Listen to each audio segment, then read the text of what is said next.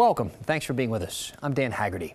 They are the ordinary people, maybe your neighbors, your friends, or someone you've never met. People who decided to dedicate their lives to serve the community and the world. Veteran KGW reporter Pat Doris brings us profiles of those who have heard the call to service and on a moment's notice will find themselves anywhere help is needed. We're going to start now with two stories. A third-generation fighter pilot stationed in Portland who is part of the frontline defenses of our nation. Then the story of a Salem-based Black Hawk crew who fought the inferno of the California fires.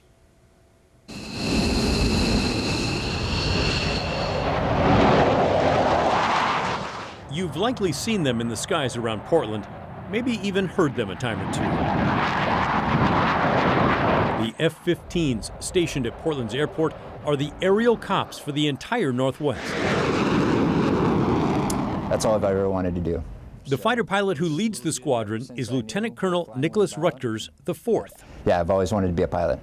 He comes from a long line of military pilots dating back to the early days of flight with his great-grandfather, James Norman Hall. My great-grandfather had a lot of interesting experiences. So fought in World War I for 3 countries, the British, the French, as well as the Americans, and was able to fly as one of the first aviators in the U.S. Army.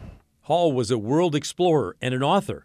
You might have heard of one military classic he co-wrote, Mutiny on the Bounty. I'm very proud and honored to be part of the lineage that I have, basically 100 years of aviation. His grandfather flew in planes as a gunner. His father flew turboprop planes and later a helicopter for the military. It's no surprise then that Lieutenant Colonel Rutgers ended up right here. Well, often we don't. And just like in Top Gun and other pilot movies you've seen, the pilots here have unique nicknames or call signs. Lieutenant Colonel Rutgers is Stitch. I tried to learn the story behind that. Our call signs are usually given to us when there's something associated with buffoonery or a specific instance that someone can poke fun. It creates kind of a sense of belonging to the tribe, the organization, and we take pride in our call signs. Do you not want to tell us what it was? I do not want to tell you what my name came from. Fair enough. Yeah. When they are on alert status, which can last as long as 72 hours, they live inside this building behind barbed wire. They're basically stuck here. It's sort of like being a firefighter, except you never get to run out to the store. They are just steps away from their jets, which are gassed up and loaded with weapons. The weapons on board are hot, so sensitive we were not allowed to bring our cell phones near the jet out of fear that our frequency might trigger something. So when you're on alert, you're literally here. Yeah, we don't leave this facility for 24 to 72 hours that we're on an alert shift. So our response is to be airborne with the klaxon going off within about 5 minutes. Because they're stuck here so long, they have comfy chairs and, of course, a kitchen and, yes, movies. Yep, we saw that title too. There's a gym over there. We work out, sleep when required, and watch a few movies. Watch a few movies if we can. Some KGW when required as well. There you go. Of course. Yeah. Because you want to stay informed. Absolutely. And you might as well watch the best. We need to know what's going on. He may have politics in his future. What you might not know is that the F-15s have a very serious mission. They are the only fighter jets in the Northwest. They cover territory that stretches from the Canadian border down to Northern California. They are constantly training for action, including intercepts of Russian bombers. They took these pictures in the air in 2012, 2014, and 2015. Just did a loop-de-loop. And remember the man who stole the airliner and flew it around Seattle recently? It was the Portland-based fighters who roared up there to make sure he did not threaten the city. It's kind of a humbling responsibility to be given that trust to do this important mission and, in effect, protect the Pacific Northwest from whatever threat that may exist out there. Away from the military, Rutgers has a full life. He's married, and yes, there is a son, possibly a 5th-generation serviceman. Will he be a pilot too? I've got a 14-month-old son, so we'll see if he is, who knows, you know, the future in 2030, if there's still going to be manned aircraft that require a pilot. But we definitely take him flying. We got a little plane out there, and he's been all over the country, and as far as I can tell, he enjoys it so far. So.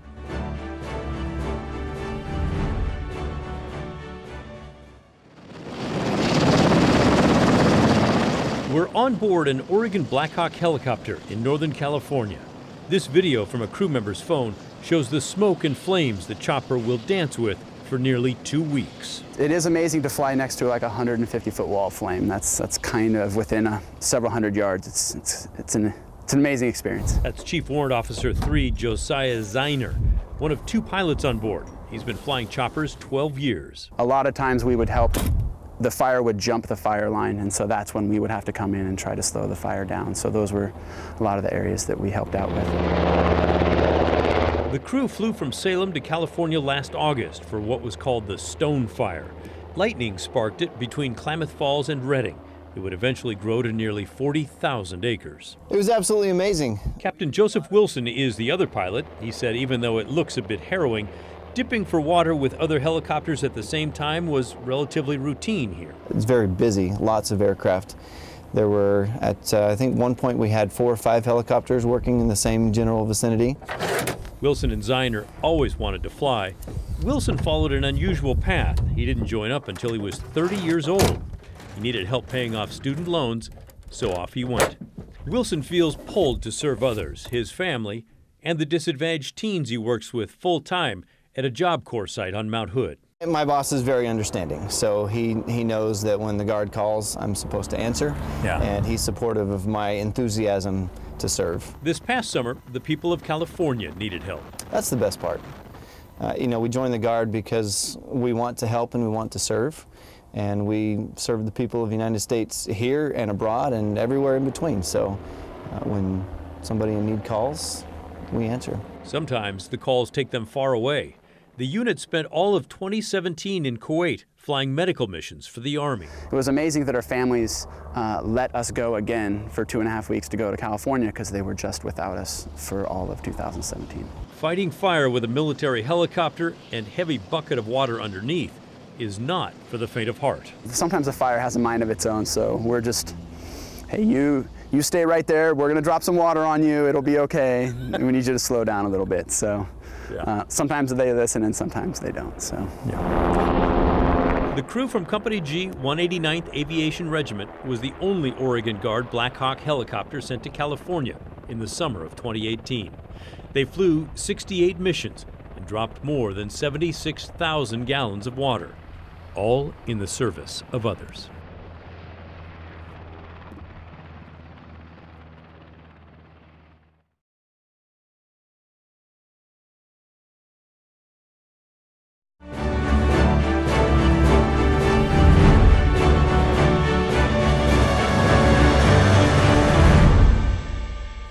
Welcome back to our special presentation, Those Who Serve.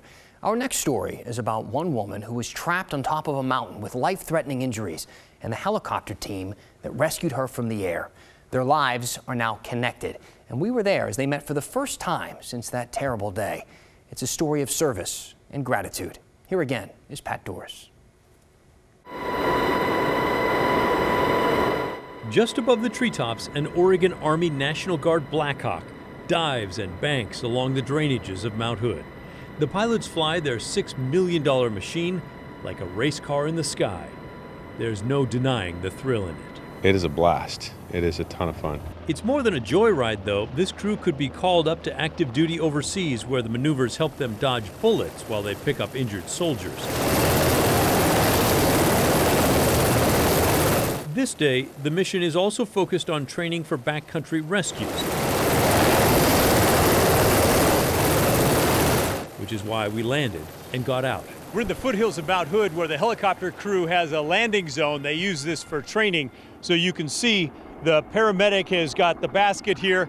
They're practicing the hoist so that when they really need it, they can do it almost without thinking. Josh Spohr is a paramedic in his full-time job.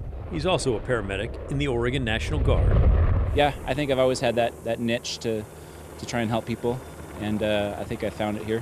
Which is good for everyone involved. Just ask Sarah Rask. I enjoy climbing rocks, I guess you could say. Sarah found herself on the edge of a steep pitch near the top of Broken Top Mountain in central Oregon last July. It just, and it was just like, I'm at 9,000 feet and this rock is no longer attached to the mountain. Like, terrifying moment for me. She jumped back and landed unhurt on a steep slope below. But then she saw the big rock tumbling down right at her. And it's collided with my back, and it kind of shot my legs out in front of me and just squished me right in half. The call went out for help. Her partner and other hikers comforted Sarah as they waited for rescue. I did have mobility in my legs. Doctors say less than an inch different, 2 centimeters, and I would have never walked again. This picture, taken from inside the Black Hawk that day, shows Sarah, a tiny dot in orange there to the right, stuck on a narrow ledge. It took hours, but finally she heard the Black Hawk. Oh my gosh, yeah, I could have cried. It hovered, and then someone in green was lowered on the hoist cable. I watched my knight in shining medic gear just come down from the helicopter. It was paramedic Josh Spoor. The Black Hawk flew away, waiting nearby until needed. Spoor teetered on the edge of Sarah's ledge with no safety line. And I'm just like, if this man falls off this mountain, I don't know what I like. It was a terrifying thought that kept reoccurring. But he didn't fall. And just like we saw in the training, the chopper returned and Sarah was hoisted up to safety and flown to the hospital in Bend. Every mission has its unique aspects. It's not just another mission. Hers was especially dangerous, I guess. It was a really narrow shelf that she was on, and there was other rocks that could have fallen on her. As the hoist operator in back, Landon Gross, has seen the relief up close several times. You could see the stress and everything off their chest, like the big exhale and like, I was safe. And so it's a pretty good feeling when you get to be a part of that. It's also a good feeling. Look at you. Good to see you. To see the patient again. Good, how are you feeling? Excellent. Yeah, how's the back? Getting better every day. Yeah. We were there when Sarah returned and met her paramedic and pilots. I'm so glad to see you walking. Yes, thank you. Ha! My medic. Woo! Saving lives. They shared pictures, bonded by the incredible experience of the rescuers and the rescued. To be able to go out and do search and rescue and save lives, I think there's nothing better than that. I love getting to meet the folks who come back and get a chance to talk to them and learn their stories because otherwise we just see it from our side and I like seeing the whole story. Sarah liked it too. Are you gonna take off soon? Maybe more than they'll ever know. I'm incredibly grateful for those guys, for sure. Certainly good to know that crew is nearby, ready to respond. So coming up, when Hurricane Harvey inundated Texas, it became a national emergency. Called to action was a Coast Guard team from Astoria who met that challenge and saved lives. Their story is next.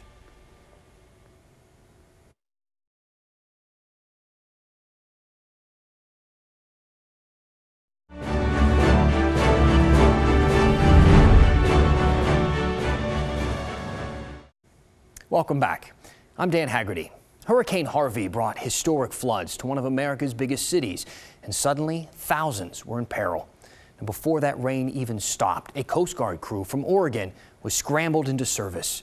Here is their amazing story and how that experience has changed how they see the world. Hurricane Harvey hit Texas in August of 2017 as a powerful Category 4 monster. The stats are as impressive as they are awful. The storm spread 280 miles wide. Some winds hit 130 miles an hour. Damage totaled $75 billion.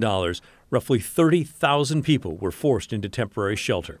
As the worst of it raged, Coast Guard members from Astoria flew to Texas to help. Getting off of the C-130, initially getting just blasted by all the rain going sideways and the wind, it was absolutely overwhelming. Lieutenant Kyle Murphy found himself near Houston in some of the worst weather he'd ever seen. Kind of mixed feelings because you want to, like, you're intimidated by the situation, but you want to get out there, you want to get in the fight. They went into action the next day. Daniel Wilson, a rescue swimmer who grew up in England, said the early effort felt overwhelming. Because as soon as you got out there, you got to your one location for that case, and they were just surrounded by people that needed help. So we got to work. Wilson and the other rescue swimmers wore the Coast Guard's short orange wetsuits. He captured some of the moments with his GoPro camera. Once you came to one house, somebody else 2 or 3 houses down was waving a towel. You'd go to the next house. Often there were a lot of pets as well because they're all part of their family, so you'd sometimes hoist a family with 2 or 3 pets. And here's something we don't think about. That cable lowering the rescue swimmers, it often shocked them when they touched it. The static that gets built up by the helicopter, you have a cable that discharges that, but more often than not, there was so much around that you'd be getting shocked quite often. Lieutenant Trip Hayes, a pilot, has family in Houston. He was eager to help, but remembers thinking he needed more of everything. It is the overwhelming sense of, I don't have enough fuel for this, I don't have enough time for this, I don't have enough space in the back of this aircraft. Well, it's not that we don't, but just you want more, you want to help more. Supplies were tight and rescue calls came in fast. Hayes wrote the coordinates of his very first mission on the side of this cup. As the emergency calls dwindled, they were able to fly around and look for those who still needed help. It led them to a compound of trailers that Murphy, a pilot, will never forget. We look at the houses around us and there's Confederate flags and everything just on the houses themselves, and they were flying Confederate flags, and one of the swimmers went out. They were greeted by two guys with swastikas tattooed on their necks. Murphy waited in the chopper on the ground as the swimmers went to get a man with serious medical problems. It gave him time to think. I mean, it was amazing at that point to see that these people were willing to set their hatred aside to be saved. It just brings me back down to just what we believe, no matter our divisions, no matter what's going on in the country. You either have air in your lungs or you don't. And when we see people on their worst days, it doesn't matter. Like, life is life. And I mean, that's why we all joined the Coast Guard, was to help each other out and help others out, no matter what they believe, no matter who they are.